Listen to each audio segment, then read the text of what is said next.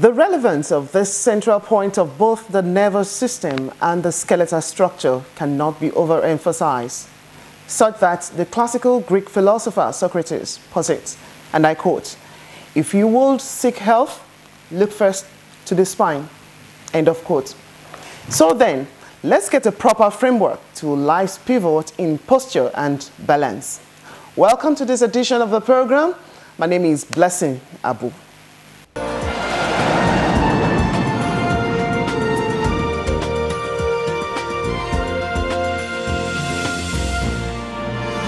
My guest today obtained his Bachelor of Medicine, Bachelor of Surgery, Orthopedics and Spine Surgery from the University of Ilorin, Kwara State. Today, as a practicing spine surgeon and consultant, he's garnered such extensive leadership experience as well as surgical repertoire in the elective and emergency spine procedure, both within the nation and different parts of the world. He is a fellow of the West African College of Surgeons and also of the FAOSpine International. Here on the spot is one highly interested in pediatric spine deformities and spinal cord injuries and has written extensively on these conditions with over 35 publications on spine and orthopedic surgery to his credit. With such an excellent client satisfaction record spanning 11 years, my guest could aptly be captured in this simple phrase: innovative and results-oriented professional. On the spot this week is Dr. Ahidjo Kawu of the Spinecare Hospital, Gwagwalada, Abuja. Welcome to the program, Doctor. Thank you very much, ma'am. It's a pleasure to be here today. Yes, sir. For you, this is one area I know people say, okay, yes, it's medicine, but why this particular interest in spine surgery and all its encompassing areas? I started my residency training in National Orthopedics Hospital, Ibobi, in 2001. And one of the first few postings I did was in spine care. We used to have a small cubicle then in the hospital where we keep people, patients with spinal cord injury. And for a young person, it was really traumatic for me. I mean, you come into the unit and you see about 20 patients, and the majority of the patients had bed sores. You could practically see the bones of human beings. Some patients have been there for at least 20, 25 years in a hospital, and they have no other place to go. There's no post program for them after the hospital. And so they're residents in the hospital. But then what is most interesting to me was we had a head of unit who were not properly trained as spine surgeons. And we have patients who need a lot of care and they're not getting those cares. And it was generally, as a member of the unit, you develop narcotic experience with the event. You come in the morning, the only thing you wish for is for the run to be over. Because you're seeing human beings who are really going through the most difficult period of their life. I mean, for example, patients with high up spine injury at the level of cervical spine, they're completely paralyzed from the neck downward. And you see these patients, they're not being moved regularly. There's no support system. There's no psychotherapy system. I mean, practically, they're just there in a hospital. So that fueled your interest? Yeah, and that was the reason why I decided that I have to get out of Nigeria to see how they do it better in other parts and then learn how it's... Okay, now, in seeking that knowledge, you got so much information and you're still seeking knowledge as to make it better. Now, describe to us really, I just made a quote, or I just put forward a quote from Socrates talking about you seeking health, it has to be, you should look towards the spine. What exactly is spine health all about generally? Well, if you look at the way the human body is designed, the human body is designed in such a way as to maintain balance. And human balance, the pivot for the balance of human being is the level of the spine. If you look at evolution from animal kingdom to the human kingdom, every animal starts as they're tetrapods, four structures on the ground, proper balance. But as we go from that, human being transit from 4 to 2. So that means they have to stand and use one the hand, that is the upper limb, to explore the environment. Now this put a lot of strain on the back, and so the back has to transform into a new structure, which is called, it's like a cantilever. The spine forms a pivot, the front part is constantly on compression, and the posterior part, which is the muscles in the back, is permanently in tension. For human to maintain this balance, that means the front, which is the abdomen, the other part of the body, must be in the same balance with what is in the back. Now, majority of people think everything in the back resides just the muscles you see or the spine. Actually, the spine is the fulcrum. Okay. Every other part revolves around it. Now, if you have more weight in front, that means you have more compression in front. That means the tendency for the person, a human being, to fall forward. But if you have more in the tension in the back, that means the person will fall backward. So there is a constant fight, a constant tension between what you want to balance in front or what you want to balance behind. And that's what gives you the posture all your life. Now, what you quoted is, without the spine, which forms the fulcrum, there will permanently be trouble all your life. Now, as we grow older, there's weakness of attention, and there is more compression. And you see people start falling forward, trying to chase their center of gravity.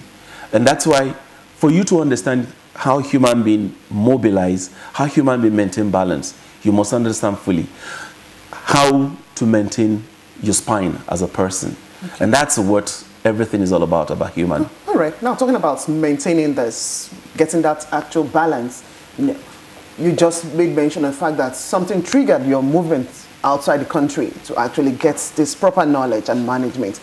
How are we faring till date in the issue of management, care, and even general well-being with spine? I think the last 5 years have been phenomenal for us in our country. One, the lot of young people coming back to Nigeria who are really highly specialized people. For example, Abuja suddenly became the center of spine in Nigeria. You have a group of young people, led by somebody like Biodun Ogumbo, who is presently the president of West African Spine Society. And you have a lot of other young people too, influxing into Abuja, who have been properly trained abroad, who have an understanding of what it takes to run a unit called spine unit. And now the information, because of this information technology happening in Nigeria, and with the advent of GSM, internet penetration, increasing internet penetration, and because a lot of people started going out of Nigeria to see what they do out there. Suddenly we had a lot of money to play with in Nigeria. Like in 2014, we spent in India alone, we spent about $1.3 billion alone in India for medical tourism. 60% of this is for orthopedics, spine orthopedics. The other amount of money is for cardiac and other ailments. But now, because of this influx of people, knowledge, Nigeria is gradually catching up. But we still lag behind in so many areas, especially... Areas like what? One, governance. Okay. Before you set up a spine unit, it's not just bringing in a consultant to run a hospital. We have a spine surgeon. It's not just enough. You need a lot of structure around the spine surgeon. You need psychotherapists, you need physiologists, you need physiotherapists, you need physiatrists, you need nutritionists, you need psychiatrists.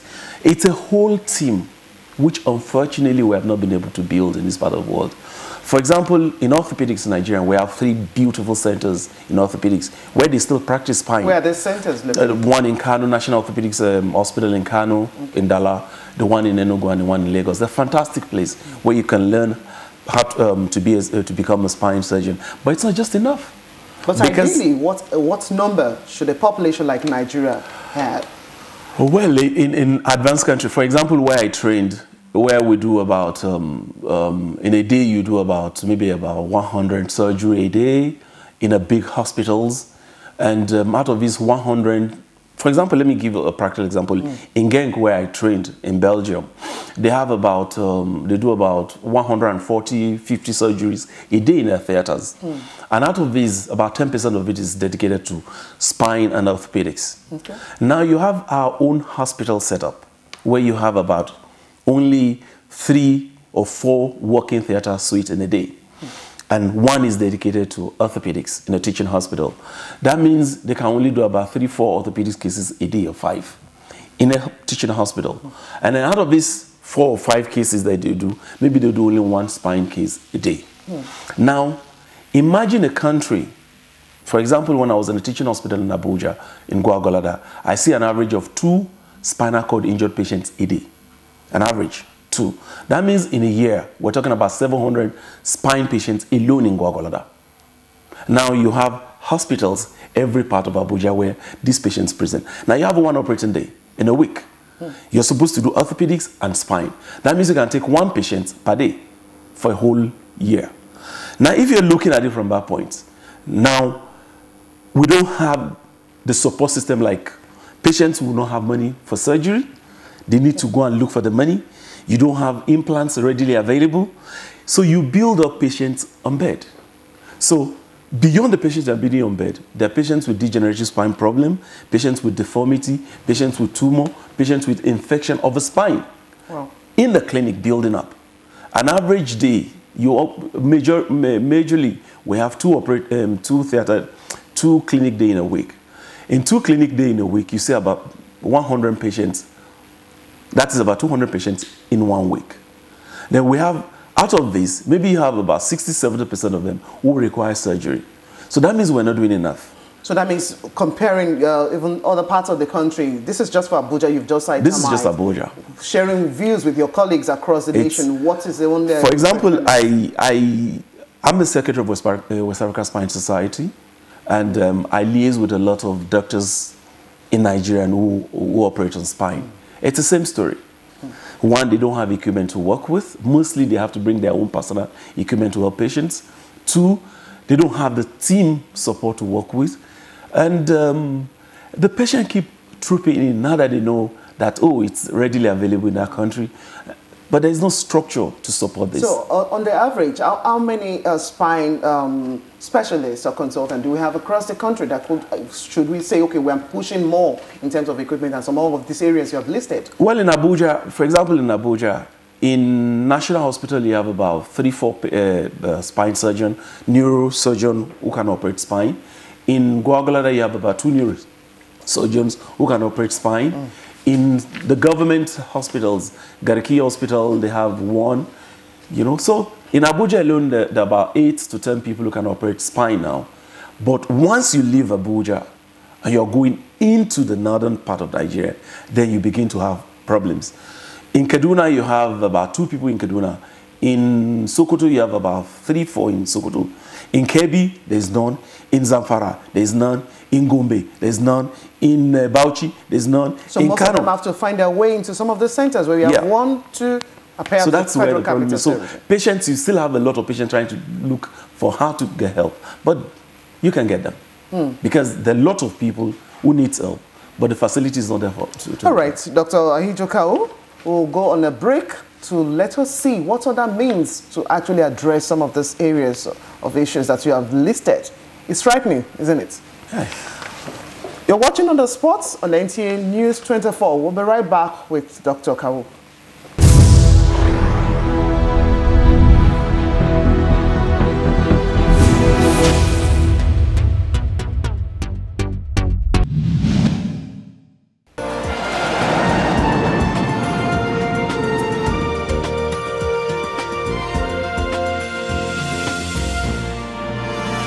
If you just tuned in, the program is On The Spot, and I have a consultant spine surgeon, Dr. Ahidjo Kawu, still on the spot.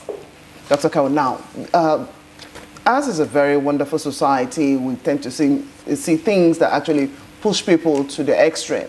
Accidents here and there from movement, transportation, as well as some other means that will impact negatively on the structure of the body. Now, let's find a way of addressing some of these issues. from people's lifestyle to some other means that will actually push them to that extreme. What other things do we need to know about pressure on the spine and its management? I think when we were growing up in this part of the world, I mean Nigeria in the early 80s, and the school system is such that even a teacher is particular about the way kids sit. And we're forced to exercise during break. We have exercise period. We're allowed to play football. So the development of our country at that point was focused on not only just the mental development of kids, but then the social, psychological, and physical development was taken into consideration in the curriculum of young people. So this, if you go to most of the local schools now in Nigeria, the sports system is dead. The feeds are no longer there. The practical understanding of, we have teachers who check children, pupil in school, these are completely dead. I think for us, it's to go back to the basis. If we can understand this, then it becomes easy for us. But once we do not know why a particular program is instituted at that time, and we decide to remove them, then we run into trouble. Children must be allowed to be kids. They must be allowed to run around. They must be allowed to climb tree.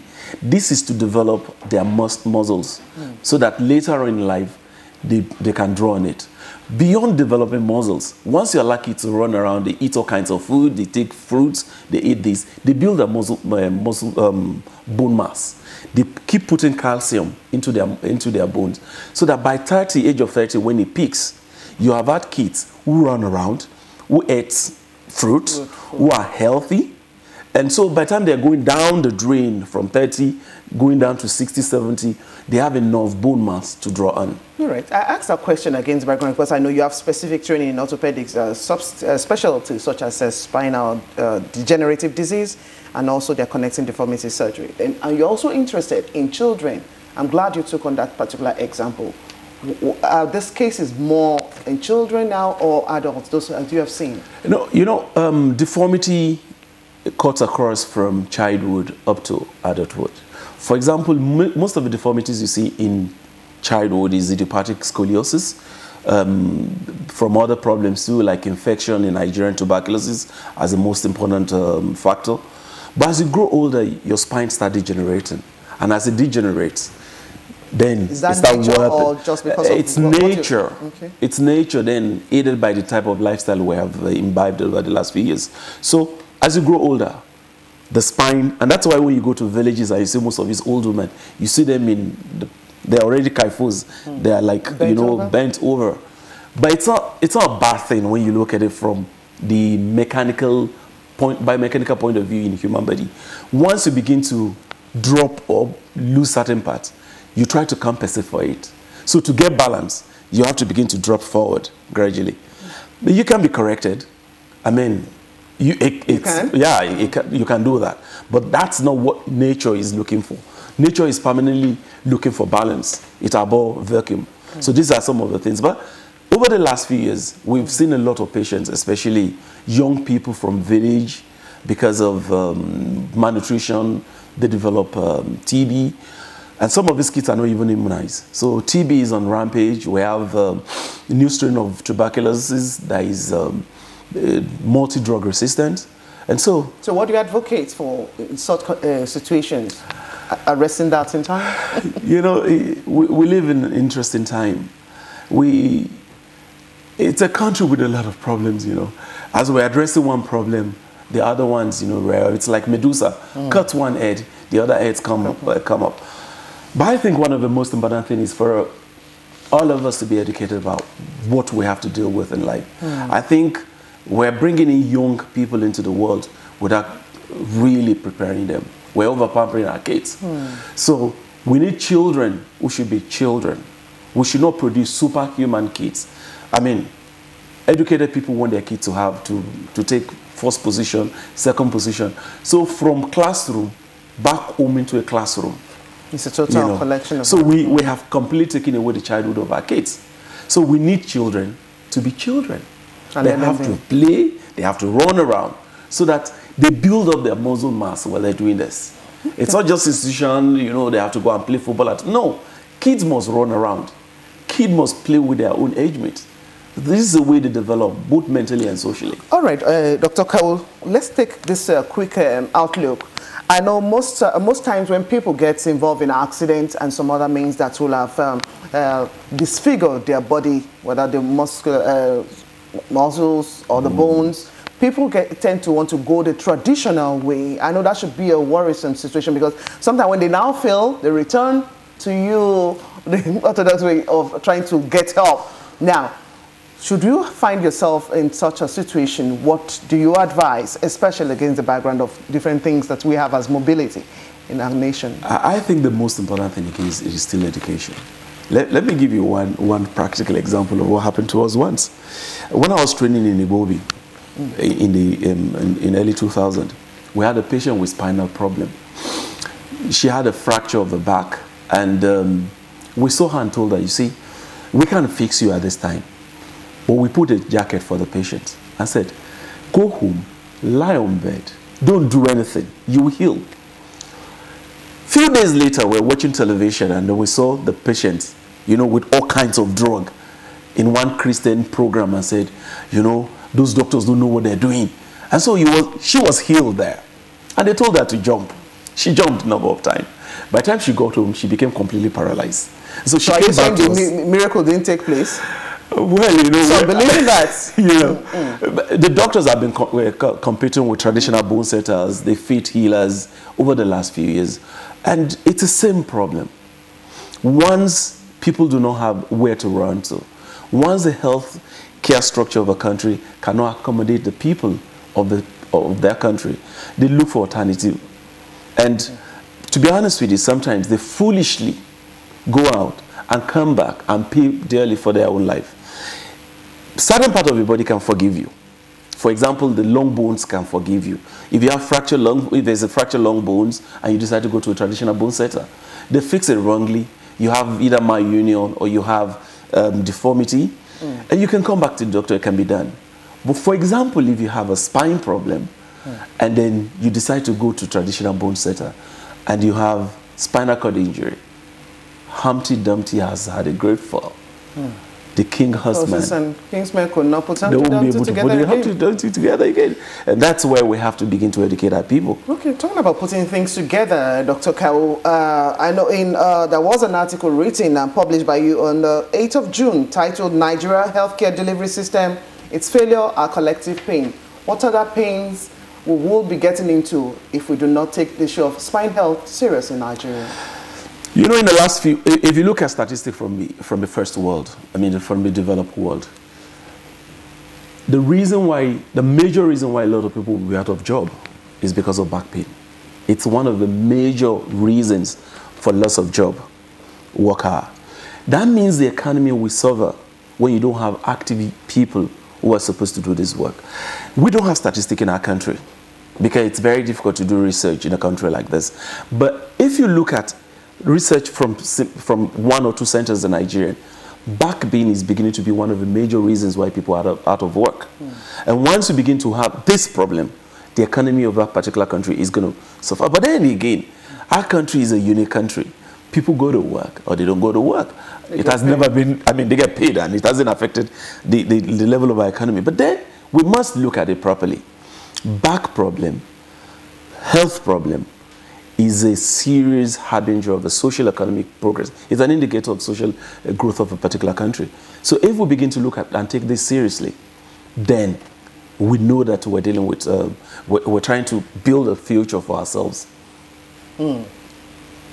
Okay, now, innovation, technology is helping the outside world more than one would even expect. But then we need to still look forward to having such in our own climb. What kind of trend in the near future would you and your colleagues advocate at this time? Legislation level and some other means to actually get us right there? Yeah, I think the first thing is we need, first and foremost, to build our own spine center in this country. Just as we have National Orthopedic Center, we must begin to develop our own neurologic center. Now, it's not just building a structure. If you look at a hospital like Manipur, it's a university. Manipur is one of the biggest university in the world. Every unit of Manipur has an industry attached to it. This is a country, Nigerian, where syringe is brought from China, needle from China, implants from Indian. Everything that you need to save life is brought from other country. It's not difficult. I mean, it's not rocket science for us to even produce cotton wool. I mean, we import cotton wool. I mean, we import cotton wool. We have cotton farms. No, we import cotton wool. I mean, it's that bad. You want to do spine. For example, let's look at spine package. You need MRI. MRI is not produced in Nigeria. We have to buy MRI. We make diagnosis. Patient comes into the hospital. We want to operate patients. You need implants. Implants are bought from Indian or China. I mean, for heaven's sake, titanium can be found in Nigeria. In Aba, in Newi, they can fabricate this for us. So the schools should actually return to doing more research and studies on what we can do here. That's what we need in a country like us. We need young people. We need government who understood what they need. We need people to socially engineer our country for us. We need people to say, today this is where we are. In the next 10 years, this is where we should be. And if we do not do that, we'll constantly come back to the same table and have this beautiful discussion. Well, if something goes wrong, don't whine about it. Have a spine about it. Adjust, adapt, and move forward. That's not my word. It's from James Gary. Another quote on our program today. That's our conversation with my guest on the spot this week, consultant spine surgeon, Dr. Ahidjo Abdulkadir Kawu. Thank you very much for joining us and drawing this perspective to the posture. To our viewer, thank you for watching. In the right frame of mind and stand. Join us again on the next edition. Goodbye.